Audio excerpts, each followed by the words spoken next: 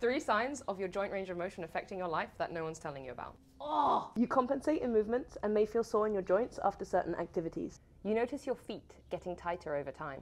You get aches and pains when you increase physical activity. You wish you had more range of motion, but you don't know how to fix it. Range of motion and strength are directly linked. If you only spend time training in ranges that you feel strong in, you may never spend time training ranges that you feel vulnerable in. The key to increasing your range of motion is to gradually and safely increase your range of motion using mobility methods, so you can bit by bit gain strength in a larger range of motion. Ultimately, the more time you spend progressing with mobility training, the more range of motion you gain and strengthen.